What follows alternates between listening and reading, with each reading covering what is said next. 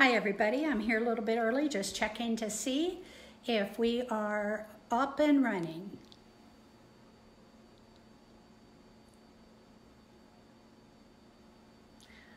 Welcome to the GAML Facebook site, and welcome to my home. I have now moved north in Texas. I'm up near Dallas in a town called Saxe. And I'm doing a GAML Facebook Live today on making masks for your family. We all need, and for the community, we all need personal protective gear. And right now there's a severe shortage. And I beg you to start doing this because you can help. Even just a few masks that you can make with your machines, every little bit helps. Keeping your family safe, covering yourself protects other people from you, and giving them to other places in the community. You might be able to mail them to hospitals to use as well. And so I really am happy to be with you all. We'll get started here in a little bit. We're a little bit early. But while we're waiting, I'll kind of show you around. This is my studio. It's not quite all put together. Normally I have a lot more thread. I'm waiting for more hooks to come from Amazon. And so this is where that I do all my work here now. And so you can kind of see. And so sorry for the shoddy camera work. I am by myself. That my husband is watching the dogs so that they don't start barking during our setup. And so without, so we're going to make some masks today. And when I get started, we start right on time at 3 o'clock. But when I get started, we're going to cover making masks with your Statler, your Elevate, and your hand-guided machine. And so that will hopefully help everybody in the GAML community, not only us, but your friends as well. And so we are happy every day here at GAML. We're having 2 Facebook Lives, one at 10:30 in the morning and one at 3 in the afternoon. And please join us. It's a way that we can connect with you. We miss you a lot. And so we are so excited to somehow connect with you. I know that any of you that know me know that I love to be with people. So I'd rather be right in front of you, but I kind of feel your presence there. So I'm very happy to be doing this today with GAML. We're getting ready to get started here in a few minutes. I don't want anybody to miss it because we're supposed to really be starting at 3 o'clock. And so a lot of fun. Making masks with your Statler, you can make several at once, and with your hand-guided machine and your Elevate as well. And so I'm excited to be able to show you that today. So, thank you so much for all of you joining us. I see a lot of names popping on the screen, a lot of people joining, and it's going to be a lot of fun to do this. So anyway,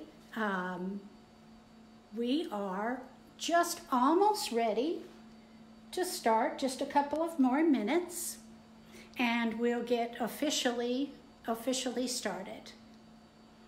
So thank you so much for joining us today. I see so many familiar names and things. It's really fun. Yes, I see hi from the UK, Alaska. This is so much fun to get together, isn't it? It just almost feels like we're right there in the room together. So I really do appreciate you guys coming out. And Mr. Statler, he joined us. We're having a whole bunch of people join us today, so this is going to be a lot of fun. I've prepared a lot of different things to show you today, and it's going to be so much fun to get going and showing you what I've done with this mask pattern. And just like everything that you do, it's interesting. I made them one mask pattern and instructions, and then I thought to myself, of course, when you go to bed at night, you think of other things. You know, I think I can make it easier. So I have made a second one, and I'm going to show you in a little bit, too, how you can get to both. And I think they're both valid because some people will like one way and some people will like the other way. Some people have asked me why. Let me grab my little things here. So we're going to be creating a bunch of masks as we go, and we've got all our materials. Some people have asked me, why do I like to put the strings vertical on my mask? And while we're just getting ready for class to start, I will actually show you. When you put on your mask and you tighten down your strings, do you see this area here by the ear? I find that if I have a string across my nose and one here, I get a big gap at this area here. So I have chose to put my string down the sides, and I feel like I get better closure here. So what I'm looking for is more safety. And so that's why I did mine in a little different shape. I'm a former nurse, and we want all the protection that we can get. And so I've made masks that can be worn on either side, and they can be washed in the washing machine. And they're 3 layers thick. And so a lot of people have started using these even when you go out, if you have to go out in public for any reason. I'm wearing my mask and I'm wearing a pair of gloves, even if I just have to drive through the drive-through window of the pharmacy to pick up a prescription. So please, please help by keeping yourself safe, and we can get this virus under control. I'm also very interested in this because I do have a son that works in a hospital, and so I'm hearing about all the cries for help for personal protective gear. And so please, please consider making some of these for your own family, and also for making some for others if you can, because they can wash them. You can mail them and they can wash them.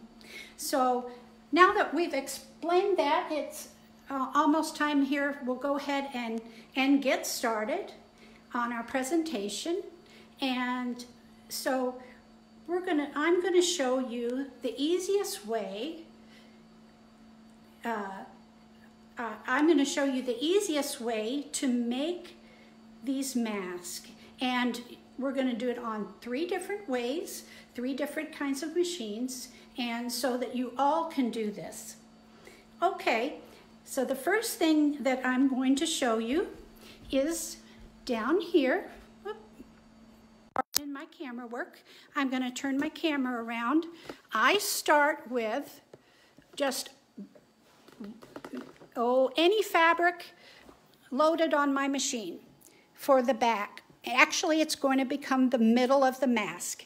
That is basically, if you think of the first fabric as your stabilizer, it's really what's loaded onto the machine.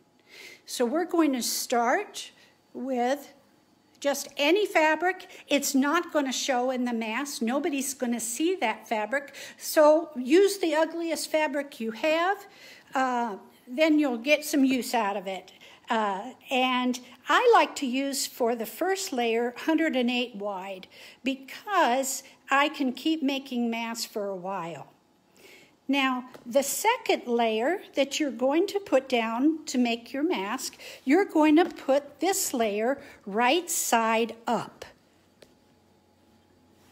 And this is a batik, so it is kind of hard to tell, but I'm going to put that layer right side up. And so right now, I have 2 layers down.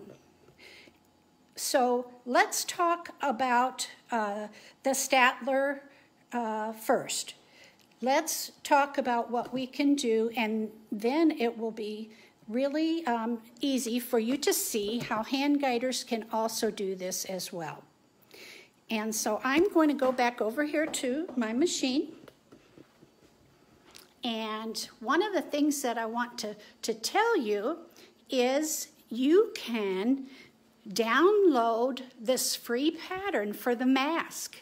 And one of the ways that you can do this is by going to the little on your screen, on your Patterns tab, the little piece of paper with the heart. Can you see that? And you can click on that, and you can drop down to Copy Starter Statler Patterns to Account. If you do that, you will get these mask patterns. And so that's one way that you can get the mask patterns for the computerized users. Now, the hand guiders aren't going to need to have a pattern. I'm just going to show you an easy way to make them and make use of your machine's abilities. Now, the other thing that I did want to show you is if you go to your pattern cloud, let me bring this up here so that you can see this. I'm sorry for the video techniques here. If you go to your pattern cloud account, there we go. Can everybody see my laptop here? There we go. Now we're at the laptop. Now if we go to our pattern cloud account and we open it, there we go. We'll click Open Pattern Cloud Account. Then what comes up is your Pattern Cloud. And we taught in our tour and classes how useful that this can be. Now, let's go, once you get there, for computerized users, go to your cloud. Go to where it says My Cloud. And then, if you'll go to the Stitcher tab and click on it, you will be able to press the red button there and copy starter patterns to your account. So it's up to you. Either way that you want to do this is fine. Both ways work just fine, and neither way is better or worse than the other. So now let's get started. There we go. I'm going to go over here to my Statler screen, and I have drawn a boundary around my quiltable area. I'm going to click on my project, and what I'm going to do is just drag the project into the boundary. If you need to size it just a little bit, you can. That's no problem. And then simply, once you get that into your boundary, you simply quilt that. Now, remember, we are only quilting through 2 layers right now. The backing that serves as your stabilizer or middle, and the first layer of fabric that I put down, the blue batik, and I've got that right side up. So I will quilt that down. And here we go, let me move this over. And when I get to the blue paws down here at the end, then I will come to my machine and I will add a 3rd layer of fabric. And this time I'm going to add my fabric right side down. Now these top 2 layers were floating, and so it works out really good. But you have now stitched all the way to the paws on this pattern, and then you add the 3rd layer of fabric. And then you, of course, secure that down as well. And then what you end up getting is,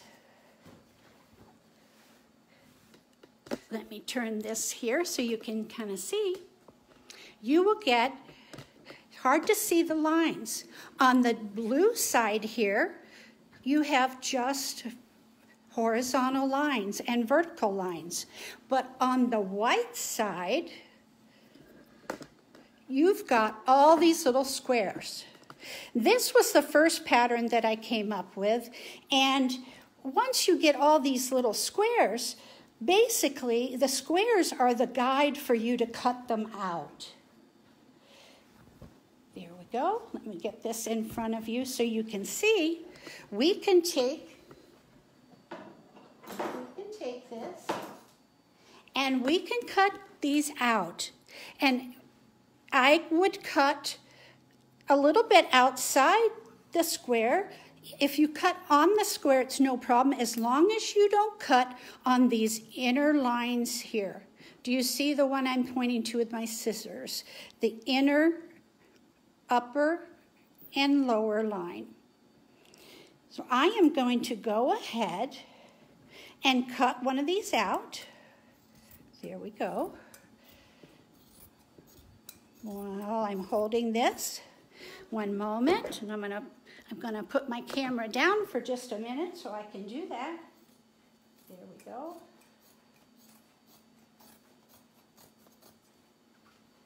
And I'm going to trim around at the edge, and then I'm going to show you what I've just done.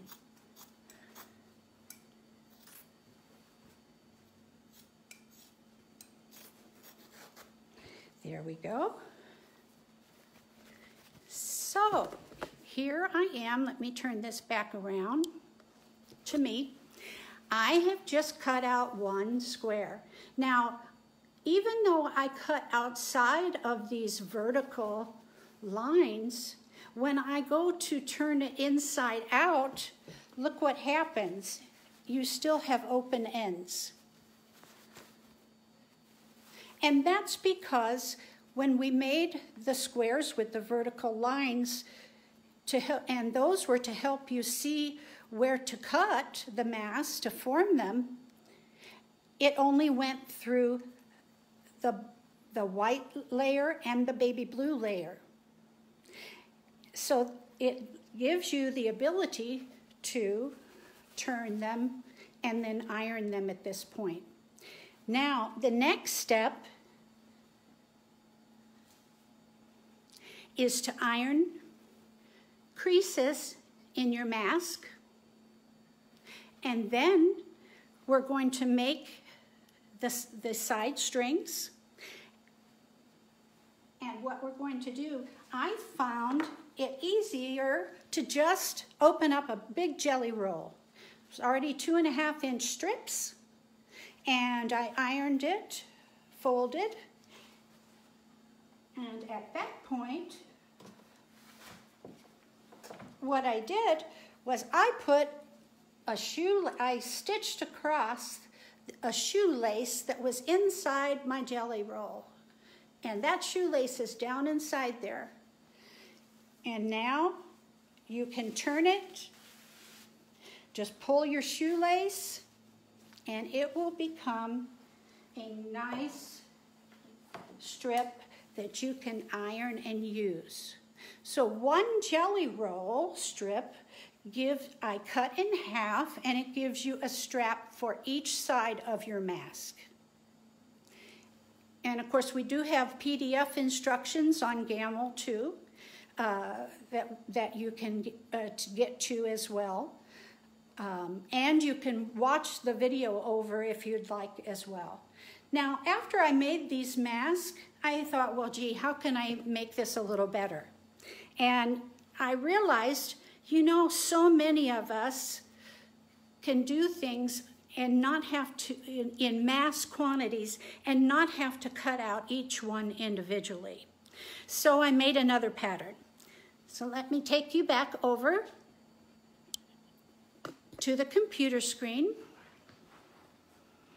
And I'm just going to delete this first one because I've already got the boundary of my quiltable area. and I'm going to drag over the next pattern. And it's so easy. It's just horizontal and vertical lines. And you just let your stitcher stitch through all 3 layers. So you're going to lay the layers the same, a base, and then a layer right side up, and then a layer right side down. And so now you'll stitch through all those, and this is what you'll get when you do that. Let me get this out. I'm going to show you the back of what happens because it's easier to see than on the blue fabric. There we go. So you can see that I just have horizontal and vertical lines. Well, how easy is this to just take a rotary cutter and cut all the way and separate 2 seams, another 2 seams, and then another 2 seams, and then you have these long strips of just 2 seams, a top and a lower. You can, at this point, turn them right side out and iron them into long tubes, and they're about 6 inches high. And then take your rotary cutter and make them 9 inches wide. And you can fold them and do several at a time. And I thought this is another way that you could mass produce masks much easier. And so take your rotary cutter and then cut strips of 9-inch width, and you will end up with the same kind of piece that we got, and you will end up then at the same area where you then get your mask, and you would iron pleats in it and then put your straps on. So this got me thinking, because I can make them faster that way. The first pattern I could do 30 masks at once, and the second one it ended up being more like 45 because there wasn't as much wasted fabric either. And so I have put both patterns are free on the Gamma website and the instructions. And when you take a look at this pattern on the screen, let me take a look there and talk for a minute about hand-guided users.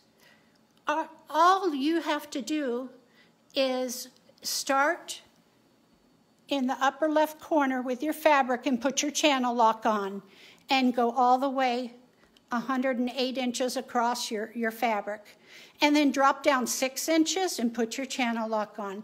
If it ends up 5 3/4, nobody's going to know or care. It's still going to be a great mask. And then channel lock and go this way. Now you get to this side, put your channel lock on again, and do another one. Each segment about 6.5 inches high. Cut them apart, slice them up. You got it. So it's just a lot of fun. And yes, someone just mentioned you could do your ties on the Gamma too. Yes, you know, the more you think about it, the more fun things we can do with our Gamma. With this last one I did, I ended up thinking, how could I, there we go, how could I even make this better? And this last one that I made, before I sewed the straps on, I put a pipe cleaner across the top so that the nose would bend nice. And then I sewed it right in when I did the sides. And that really helped. But after doing that, I realized I think I'm going to have to use 2 or 3 pipe cleaners next time. And that will even make it better. And so as we go, we're all going to find things that make it better and easier and share them. We're a family. Get these out, get them going. If you find something that makes it even easier, share that with everyone, and we all learn together. And so it's going to be a lot of fun. And the pipe cleaners, I still think you can wash them. If you're making them for a hospital, I would call the hospital though and make sure that it's okay to have the pipe cleaners in there. They might not work out in a sterilizing machine, I'm not positive, and so it's always best to check if you're going to put something other than fabric. Another thing, somebody asked me last night, gee, maybe batiks would be better because they're so tightly woven. It's very possible you might get better protection with batiks. I have no way of knowing, but it stands to reason that that could be a added benefit to use batiks in your fabric. And so I want you all to be able to do this, and I'll be answering questions and things on the Facebook site and looking at all your comments, and I just really appreciate you all being here, and we're all learning new things together, and I'm enjoying watching these. Gamble is having these every day at 10:30 and 3 p.m. and it makes it kind of a fun way for us all to keep connected. I miss you all. I wish you were all here. I would give you all a hug, except for right now we can't. So we got to keep our distance and we got to do this virtually. But thank you so much for attending, and I hope that this helped and that you learned something. What did, someone just asked me a question, what did I use for the middle layer? I actually just, the bottom, I put a layer of white muslin, and then the next 2 layers were just quilting fabric. This next one that I'm making, though, I'm doing with batiks because I think it will be a little bit even better. And so, yeah, I think it's going to be fun. We've got to make this fun, use some interesting fabrics. We want to think about making masks for kids. I almost made some Spider-Man ones today. I'm probably going to do that tomorrow. And that is another good thing. And so one of the things somebody is just asking, can I show how to do this without a Statler? If you have an Elevate, you can go get those starter patterns in Creative Studio, and you can put them in your database there, and you can draw a boundary and do pattern to boundary with your Elevate. And now with the hand guiding machines, all you have to do is use your channel lock and you'll go. I'm going to show you briefly because somebody was asking that question. Let me turn the camera around. There we go. Okay, so what I would do is I would do my regulated stitching, and I would go and put my channel lock on. I don't have a hand-guided machine, so it's going to be hard to tell, but once you put channel lock on, all you're going to have to do is pull that handle, and it's going to go. When you get to the other end, just take a ruler and drop down 6 inches or 6.5 inches, and then channel lock again and go to the left the whole way across. So this will be easy for any of our types of gamma machines. There we go. There we go. Thank you so much for coming. And if anyone has any questions, I'll try to, I know I haven't seen all the comments coming on the screen as I was talking, but I will look at them and try to answer you on the Gamel Facebook site. And so I really enjoyed doing this, and thank you so much for being with me today. It's been a lot of fun. So enjoy. Let me know how it goes with your mask. Please make some. Protect yourselves. Most thing ever. Thank you so much. Bye-bye.